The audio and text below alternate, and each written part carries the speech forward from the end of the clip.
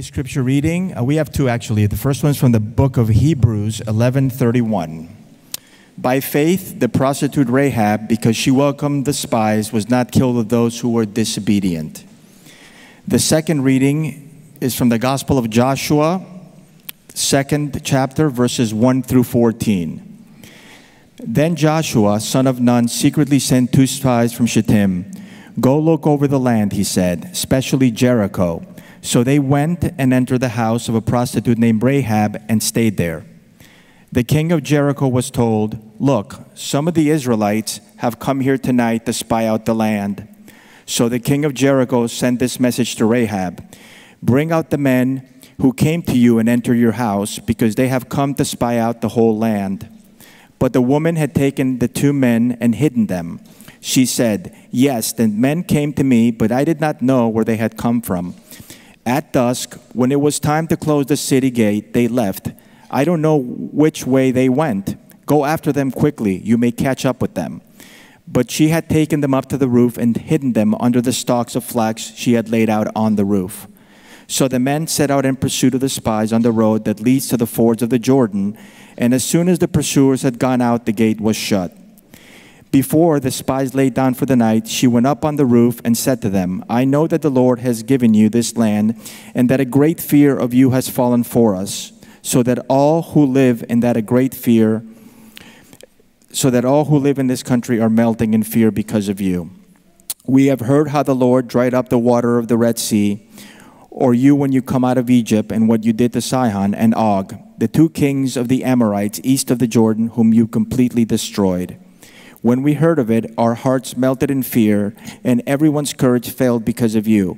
For the Lord your God is God in heaven above and on earth below. Now then, please swear to me by the Lord that you will show kindness to my family, because I have shown kindness to you. Give me a sure sign that you will spare the lives of my father and mother and my brothers and sisters and all who belong to them, and that you will save us from death."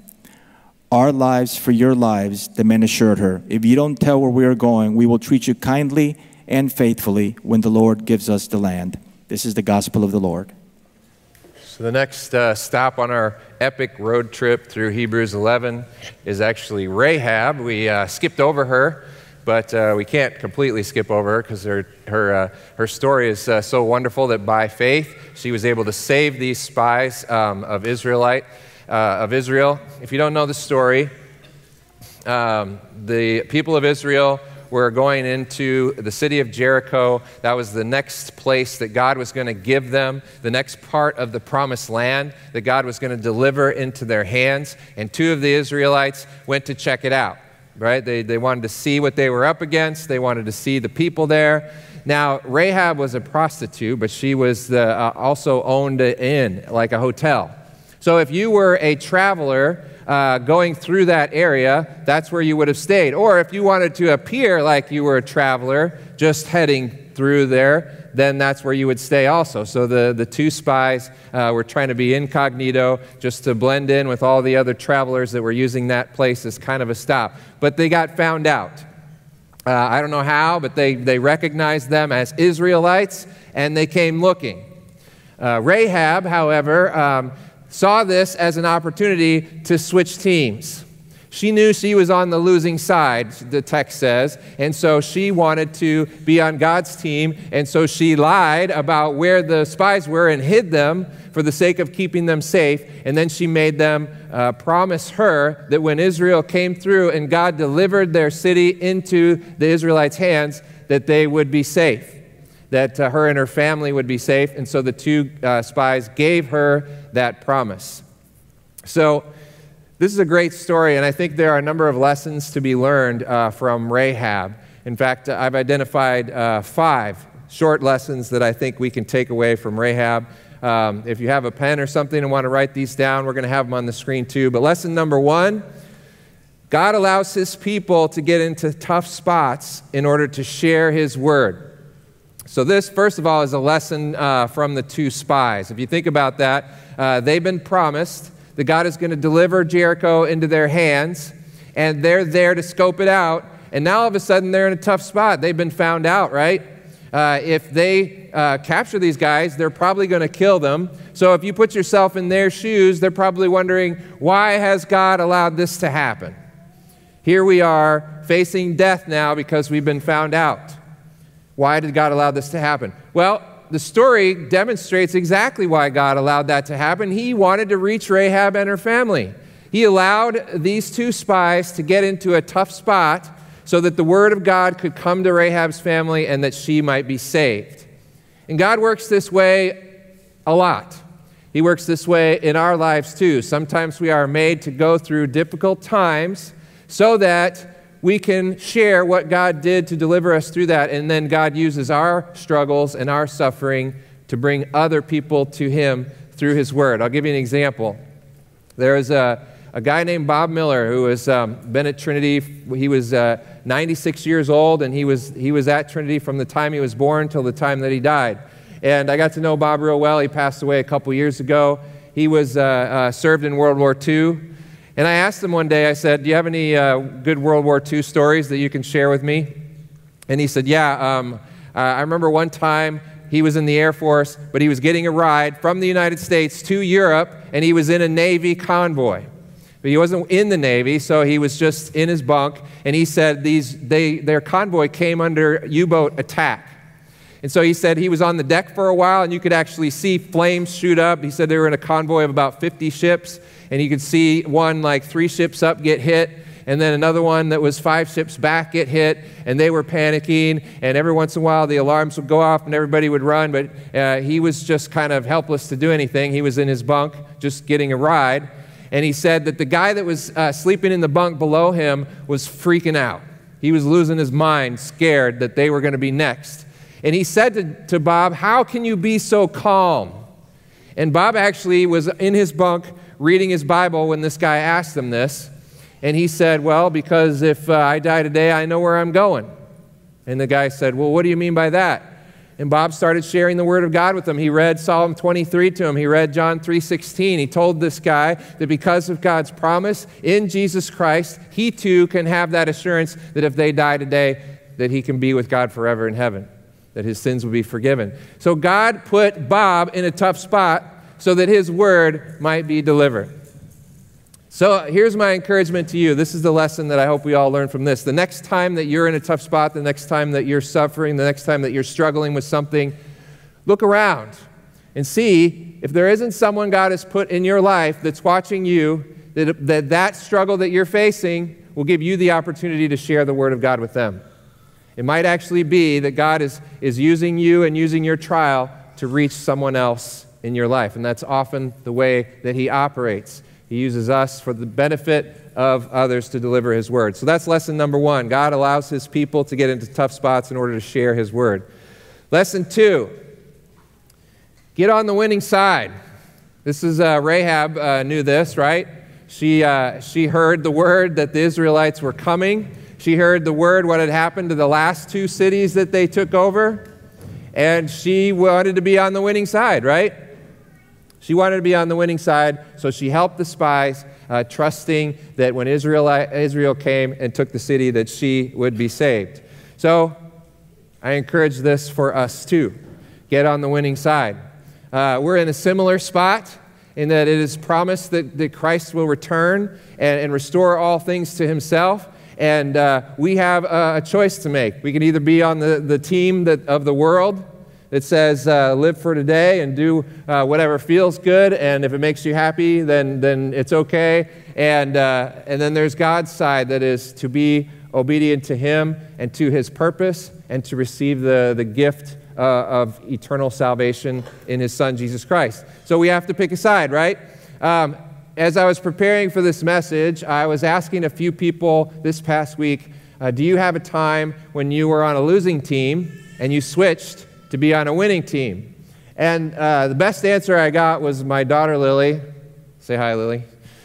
She was, a few years ago, on a traveling volleyball team.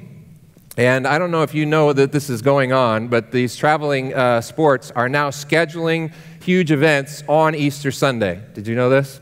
I was appalled to hear that they have this big tournament. Their biggest tournament of the year for her traveling volleyball team was scheduled on Easter Sunday. And she came to me and she said, I initially told my team and my coach that I wasn't going to be there. And they flipped out. They said that I was letting them down and that I couldn't go. And so she asked me at that time, can I go? It was in Atlanta. Can I go to Atlanta with my team on Easter Sunday? And then when I talked to her about this recently, she said, do you remember what you told me when I asked that question?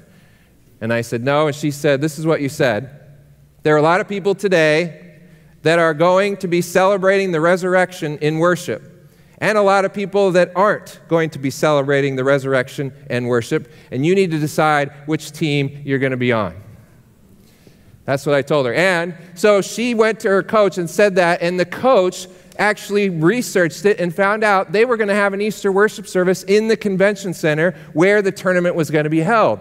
They were publicizing it. So the coach actually went to her and said, great news, you can come with us, and the whole team will come with you to this worship service. So they went to Atlanta, and they were playing in their tournament, and the time came for this worship service to be held in the conference center, and they went to the place, and there was some scheduling mix-up, some confusion there. Nobody was there. The pastor wasn't there. Nobody else was there. No worship service, right? So now here they were stuck again in the team that was not worshiping and celebrating the resurrection on Easter morning. And so she said, well, I'm not going to be on that team. I'm switching teams right now. We're going to have a worship service right here and now, just together. So she pulled up some YouTube videos, some worship songs on YouTube videos and on her phone, and they sang it together as a team. She pulled up some scripture and read it. She gave a little message, impromptu message. So...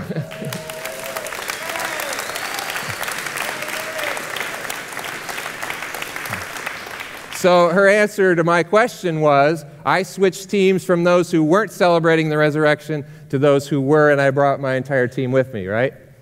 So, that's a choice that every single one of us has to make every single week, right? You guys are here celebrating what God has done. You're celebrating His love for you in Jesus Christ, but there's a lot of people out there who aren't. And we choose every week to either be on that team or not be on that team. So I encourage you for lesson number 2, get on the winning side, because we already know how it's going to turn out, right? Lesson 3 then. The fear of the Lord produces good decisions. The fear of the Lord produces good decisions. If you look at the text, Rahab... what she was afraid of was actually not the Israelites. If you look at the text, she says that the God of the Israelites is the God of heaven and on earth. That's what she was afraid of. She said, whichever army that God is backing, they're going to win. And so because of her fear of the Lord, she switched to his team. So, I was thinking just in my head, I don't know how Rahab found out. It doesn't say how she found out that the Israelites were on the way or whatever, who told her that. But I was thinking that if Rahab was right in front of me and she didn't know anything about any of it, how would I talk to her? How would I bring the word of God to her? And I thought first I would say that this land that you're living in, God has already given to his people. This land that you're living in is going to be taken over and inhabited by those who worship the one true God. And all of those who are enemies of God will be destroyed. That's the law, right? That's God's judgment. But then I would say the good news is God doesn't want you to be destroyed. He wants you to be as part of his family so that you too can inherit this land. That's how I would lay it out for Rahab, so that she then... out of the fear of God, can make a good decision. And that's, in fact, exactly what happened. But that's the same for us, right? We're living in a land, we're living in a world that God has already given to his people, right? And God's promise is that when he returns, he will destroy all those who are his enemy, who lived against him, to work against him. But he doesn't want that for any of us, and he doesn't want that for anybody. The good news is that he loves you and wants you to be in his family, on his team, that this world then might become your inheritance, that it might become all of our inheritance and that we can participate and receive those promises of God. So that is the law, that God is going to return, and he's going to restore all things to himself. And if you're not on his team, you're destined for destruction. But the gospel, the good news of Jesus Christ is you're not going to be one of those people because of faith. Because of faith in Christ, we get to live with him forever. So that's number 3. The fear of the Lord produces good decisions. Lesson 4, God's promise brings life. God's promise brings life. When Rahab switched to God's team, what she received was life for her and her family. And then the 2 spies delivered that promise on God's behalf and said, when God's people come through here, you will be counted among us. You will not be counted as God's enemy. You will be counted among us, and you will be saved. God's promise brings life. So this whole sermon series, what I've seen play out over and over again, every person that we've looked at, that phrase, by faith, that happens in Hebrews 11 more than 25 times, we've sort of been unpacking that the same way every message. And that by faith, what that really means is to hear the voice of God. You can say it with me if you remember. Hear the voice of God, believe his promises, and act on them, right? We've been saying that pretty much every week. Hear the voice of God, believe his promises, and act on them. That's what by faith means. So every time you see that in Scripture, you can unpack that by saying, listen to the voice of God, believe his promises, and then act on them. And that's exactly what Rahab did. In fact, Hebrews 11:31 says, by faith, the prostitute Rahab, because she welcomed spies, was not killed with those who are disobedient. She was not killed by those who were disobedient. So God's promise to her meant life, and God's promise to us also means life. We are called to not doubt the promise of God. Once God says something, it will be, right? If he tells us that he is going to do something, it's already done. And when God says in Jesus Christ, those who have faith in him are saved, it's already done. It's already done. And you're counted among those people. You're counted among those who will be saved because of the promise of God. So God's promise brings life, lesson number 4.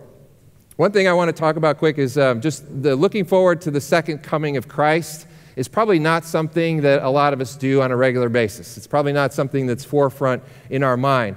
But I'm envious of Rahab in this, that once she turned to God and was saved, all her old life was destroyed. All her old life was gone. And so it wasn't constantly calling her back to the way that she used to be, right? Well, we don't get to experience that yet. We, even though we have proclaimed Christ, that we have called out to him, we have received the promise of salvation, we're constantly dealing with the old life, our old selves, calling us back away from God's team, onto the team that is going to be destroyed. And so Rahab didn't have to deal with that, but we do. But the good thing is we are looking forward to the day when all that was sinful in our lives, when all that's calling us back and away from God gets destroyed.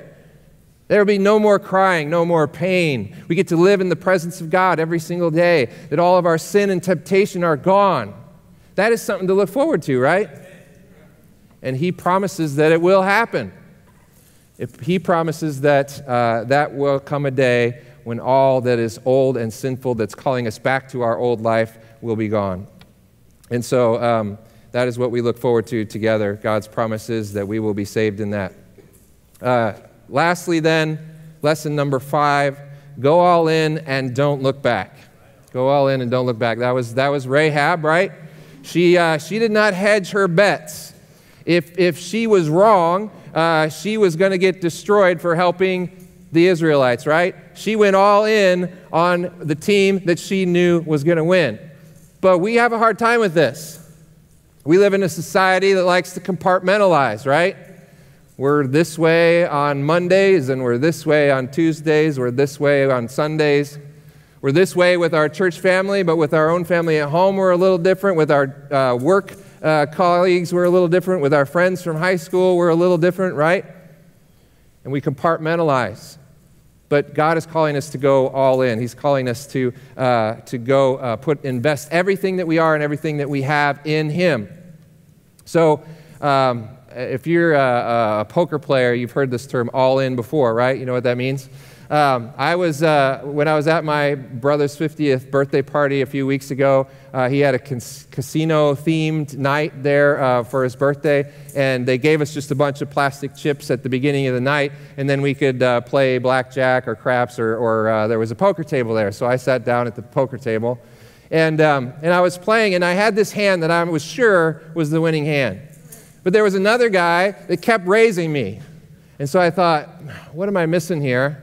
And I'm looking at it, I'm thinking, the odds of him having a better hand than me at this point are just crazy astronomical. And so I kept calling him, and then the last card came down, he raised me again, and I'm sitting there, and by that time my chip stack was pretty small, because I had bet, every other time. And the guy sitting next to me goes, you might as well go all in, you're pot committed.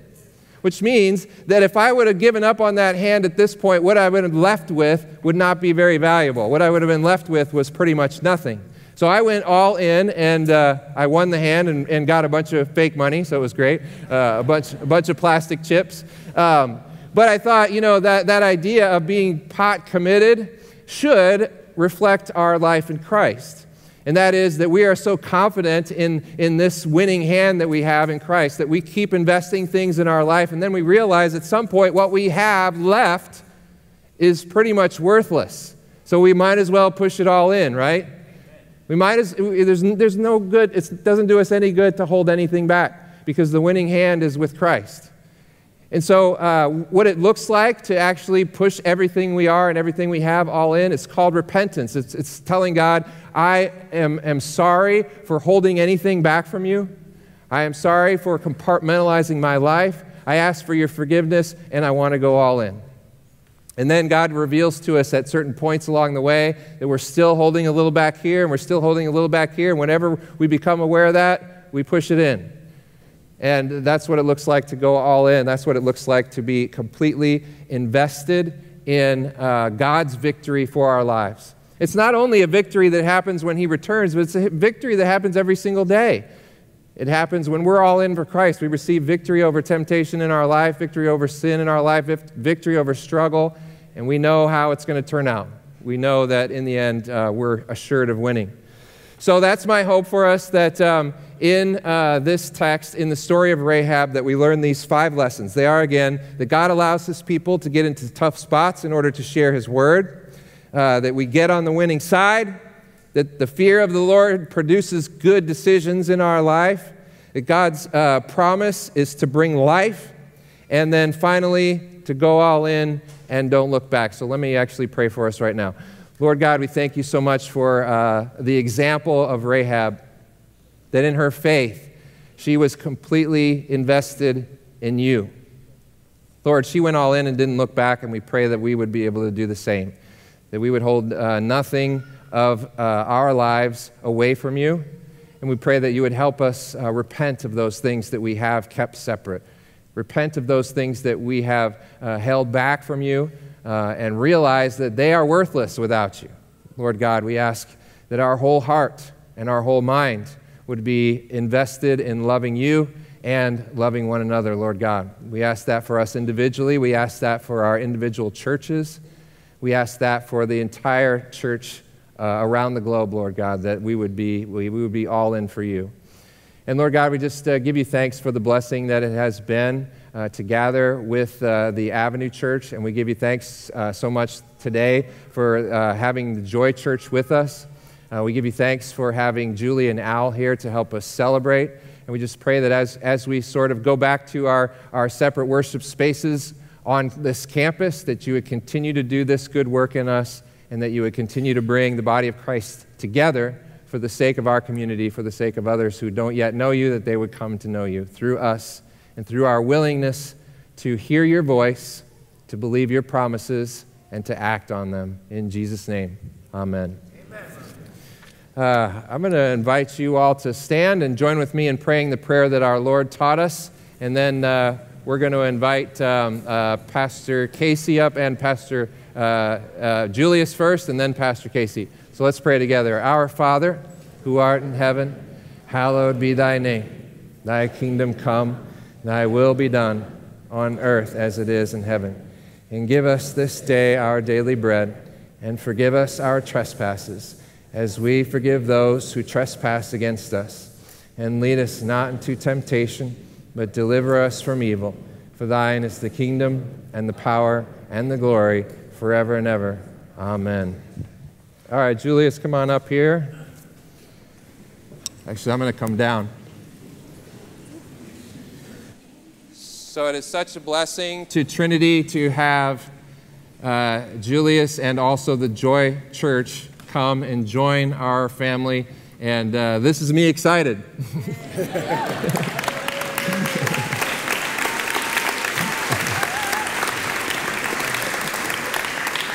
So this is Julius and Julia, so don't get them confused. And they've got 4 beautiful kids. Are your kids here today? Oh, children's ministry, okay. And one of them's here. Wave wherever there he is. All right, welcome. And so again, Julius's position at Trinity will be Director of Worship and Outreach, specifically focused on outreach to the school and also outreach to the community in order to bring people in that we might share the Word of God. And Julia is actually a very gifted family counselor, and we have referred a number of people to her, and the feedback is that she's great at it. So if you're interested in and need that sort of service, she's available and gifted to do that work. So I want to, you guys just want to say something real quick? Amen. What a blessing. And it's so warm in here. Do you feel it? The warmth of God's love and His grace, and the fact that we're here together, different congregations coming together to worship together. I think this is just so encouraging. And we are super excited about what God has in store. Are you excited about what God is about to do? Amen. Amen. God's going to do some things that will blow your mind. It's just the beginning. I believe that we are really in the beginnings of something amazing. And we are just glad to just kind of join what God is already doing here. And we've known Pastor Vince for a while, and he's been a brother to me. We've had very open conversations over time, over smoothies. Yeah, we love smoothies.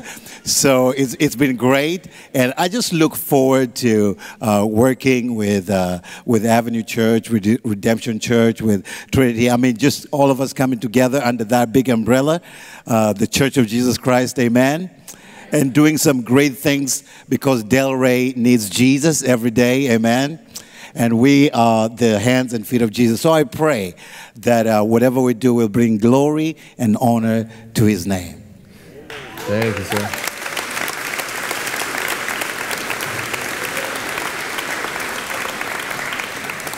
I'd like to invite up just real quick Pastor Casey and Renee. If you could come up. Renee is one of our elders. And we're just going to pray over the Santa family and over Julius as he starts his new role here. And then we'll turn it over to Pastor Casey, who has a great testimony for us.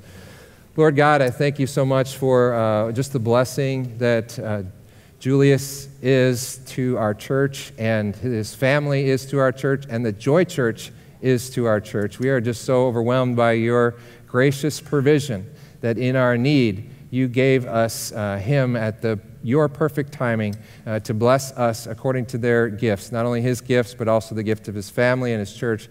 We just ask that that would be just a blessed coming together for your purpose, that in that, Lord, you would be glorified, and that in that more people would come to know you. Lord, there are people out there right now that don't know you and will come to know you because of this collaboration and partnership, and we just give you thanks for that and ask for your blessing that might come about. And we pray for just well-being for Julius and his family, that you would provide for them in every way that they need. Keep them in your hands during this time of transition, and just let them feel our collective arms around them and your hands around them. In Jesus' name, amen. Kind of feels like it should be over, right? Like, why is this scrawny guy up there again? Well, listen, it's not over, okay? It's not over. But I've got my phone, so we're almost there. We're almost there.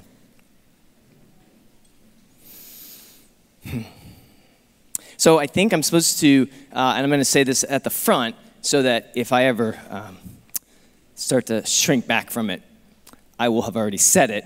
And you know when you say something, then you're all in, right? Like Vince said, go all in. So I'm just going to say it at the front, and then, you know, when stuff maybe starts kind of going on inside, it'll keep pushing me. If you can relate to that, just nod your head so I'm not the only one who, yeah, okay, cool, great. I think I'm supposed to tell you guys a bit about the heart of God in this testimony. I think I'm supposed to tell you a bit about the heart of God. And if that's what God wants me to do during these last 10, 12 minutes, then I'm just going to go for it, okay? Cool. All right, great. Hebrews 11:31, by faith, Rahab the prostitute did not perish with those who were disobedient because she had given a friendly welcome to the spies. That's what Vince just preached.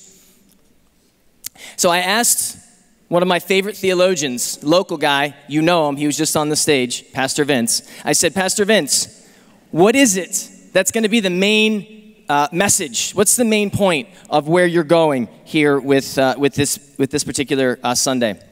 As I'm giving the testimony. So I'd like to know. And quote, Pastor Vince, God's word saved her because she responded with faith. So it made me ask the question, could it be that God is still saving as we respond by faith? Is the same God of Rahab the God that is present and available here today? But the way that we took this opportunity to give testimony was not that you would hear how this is working out in my life, but how this is working out in our life. These next few moments is a testimony of the capital C church, not just one individual in the capital C church. And so I want to ask the question again. Is it possible that God, as his people respond by faith, is he still saving? Is he still on the move? So the answer, of course, I believe, is yes. You might ask, well, what is the faith of the church? What is it that we need to respond to in faith or repent or join the winning team? Now, please don't misunderstand me before I move through that answer. I am not saying that the church needs anything. I'm not saying that the church will not prevail against the gates of hell. Jesus has already promised us that. But in a particular degree, and from a particular perspective, the church has struggles. The report on the church, depending on where you are and what part of the world you live, the report on the church is not always glowing and positive. So is it potentially true that God is going to do something radically beautiful as the church responds by faith to the prayer of Jesus Christ in John 17? Jesus in John 17 prays this specific prayer, and this is what he says. He says, Father, I'm not just praying for my disciples, but I don't only ask for them, but I also ask for those who will believe in me. That's you. That's me. Through their word, that's the apostles, that they may all be one. Just as you, Father, are in me, and I'm in you, so also may they be in us, so that the world may believe that you have sent me. And then he goes on to say, so that as the world looks, the world will not only believe that the Father sent the Son, but the world will begin to believe that you, Father, love the world like you've loved me, the Son. So here's Jesus' prayer. From this point forward, that the church would begin to function like the family that God has called it to be. This is not a movement of sameness. This is not a movement of looking alike and thinking alike and having to speak alike and have no preferences. This is not about sameness. This is about togetherness. This is about the fact that the blood of Jesus Christ is stronger and triumphs over all of our distinctives and our agendas and our preferences. And at the end of the day, we get to look at one another and say, that's my brother and that's my sister, and I'm going to give my life to figure out how it is we live this out together.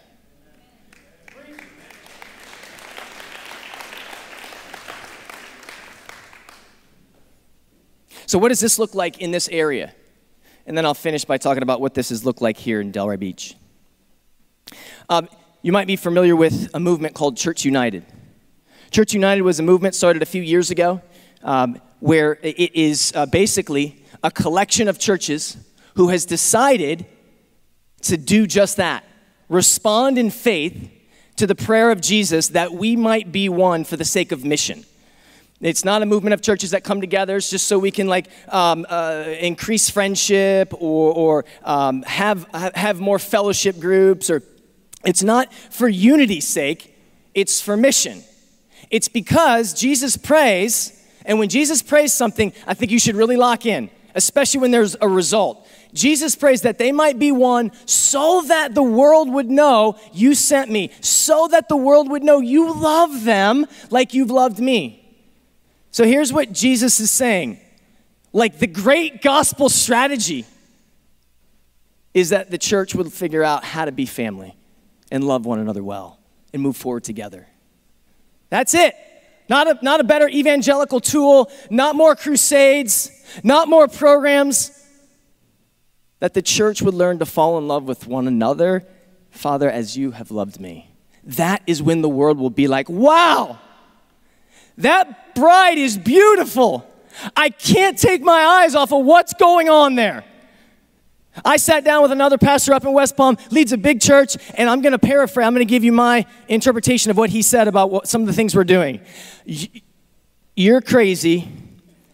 Tell me more.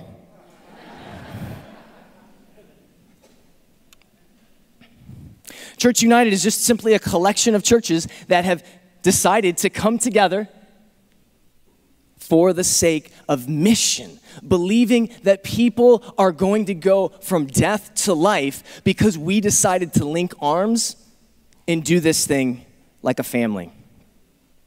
What is it that we've been doing in this sort of Church United movement?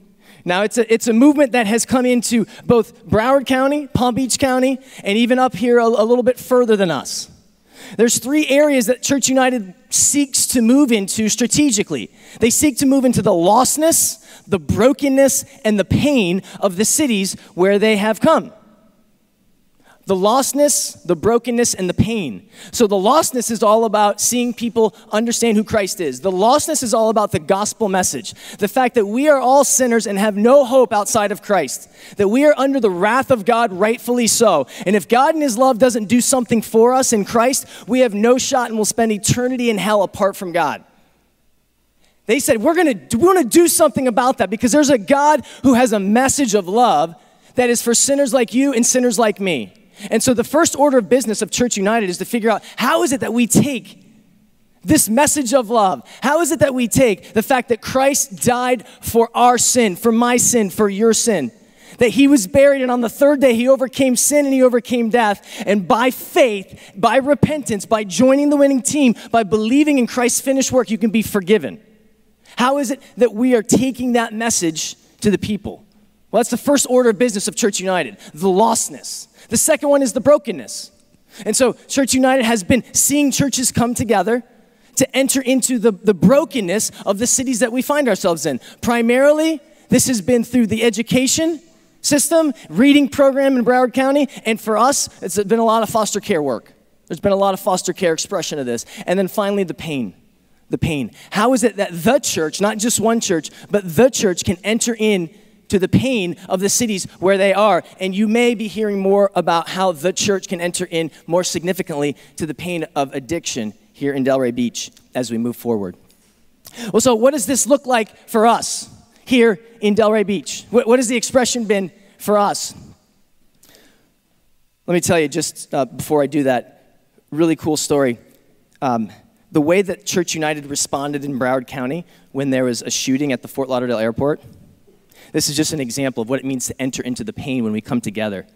There were a bunch of people who were hospitalized from that incident. So Church United gathered all the churches, took up an offering, and paid the bill for everyone who was in the hospital and was able to then express this comes from the love of God and how we've been changed. Okay, and so it's not just churches talking about it. It's churches actually doing something to enter into these 3 areas. And so this is kind of where I'll close so that so that you understand this is happening here. I mean, in the Tri-County, there's about 125 churches that are involved in this movement. And the reason that I'm telling you about this movement is because it had significant influence as to what has been happening here in Delray Beach between the churches that you know, especially Trinity and the Avenue. Churches like Calvary, Spanish River, St. Paul, Christ Fellowship, Journey Lake Worth, Trinity Lutheran, Redemption, the Ave, Coral Ridge, Generation Church, City Church, Fort Lauderdale, just to name a few, just so you have an idea. These are some of the churches that have partaken in some degree in the Church United movement. And now here's where we finish as to what this means for you and me and what's been going on and why it's been so sweet. So Vince was really clear when, and he's been clear as he's told the story about our relationship. And he said, we didn't want a renter, we wanted a partner in the ministry. We wanted somebody who we could do John 17 with. And, that's just been singing in our hearts at the Avenue Church. And to see a church that's over 100 years old come and say, hey, we want to open our doors and we want to be generous with what God has given us and invite you into this journey because we think that we can do it better together, was just like an encouragement like crazy to our hearts, as it has been. Some of the things that we've been celebrating as we've come together. The whole idea of putting the friendship first, these are some of the things that God has done because we've decided to put the friendship first and really seek out the heart of God as it pertains to churches coming together. Since we moved our offices here, we've also then thus moved our worship service here. Between the two churches, we've seen over 50 baptisms in that time. I asked Mitch specifically, since we moved our offices here, now those baptisms are both children and adults. For us, since we moved our church, our offices here, how many baptisms have we seen? How many professions of faith? People coming forward in baptism publicly saying, I'm following Jesus. And the number was 38. So I want to say that there's been at least 38 people and more who are saying thank you for seeking after the heart of God, because they're the so that.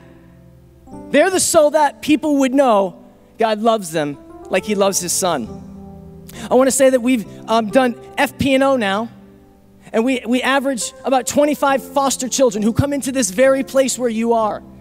And they're served because two churches are saying, hey, we're going to open our doors and we're going to do this together. And it's more than two churches. But recently, that's our number that we've been averaging. And there's 25 foster children and their parents who are saying, thank you for responding by faith to what Jesus has prayed. As we've done Love Delray, we've been able to serve 10 nonprofits. 5 local churches at least have been involved in that. There are over 50 to 60 children right now who are saying, thank you, Trinity Lutheran. Thank you, Avenue Church, for responding in faith to the prayer of Christ. Because now we're experiencing this church together.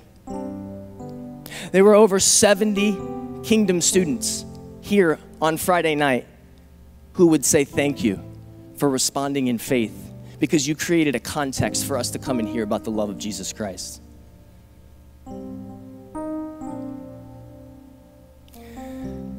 Finally, we've been doing this epic road trip, right? And we've been together, and it's not always easy. When you make a decision, you're not always sure you made the right decision, even when you're in this decision. You can be in it and you're like, oh man, I think this was good. But you're not always sure. And there was a Sunday where I was like, man, I think it was, but I don't know. And I was kind of like, a little bit back and forth. And one of the most beautiful things about being together as the church is that we got to take off the title Trinity Lutheran, and you got to take off the title the Avenue Church, and you got to see that we were people with names and stories and hearts. Like, it's not just Trinity Lutheran, it's actually Joe. Joe, the greeter back there, who I don't know Joe. He's a little bit older than me, so I think he's walked with the Lord for longer than I have, but he grabbed me in one of the services where I was a little bit up in my head, and he hugged me and he said, thank you. And it was as if the Lord like lifted the veil and reminded me, I'm in this, man. This is my heart. And as one of our leaders said, from this particular corner in Delray, he's believing God's going to change the world. So I invite you to continue to believe that with us. Believe that God is going to change the world as we respond in faith and keep doing the next right thing. I'm going to ask Julie to come up, and we're going to close by doing what we believe we've been doing the whole time, which is worshiping Jesus. This whole thing, the sweetness of this whole thing, the fragrance of this whole thing comes because it's to make much of Jesus' name. And so we're going to continue looking to Jesus at this time. I'm going to invite the prayer team to come up. And if you want prayer over anything, we'd love to be able to pray for you, ask the Lord's blessing and favor upon you, ask for healing, ask for restoration, ask for guidance, whatever it is that you might be. Ask that God would help you to continue in your repentance, as Vince talked about, as you follow Jesus. We'll also have an opportunity to respond back there with the offerings for Trinity and attendance and Avenue Church back there as well at that table where Joe, can you raise your hand? That's the Joe that hugged me. Right there he is.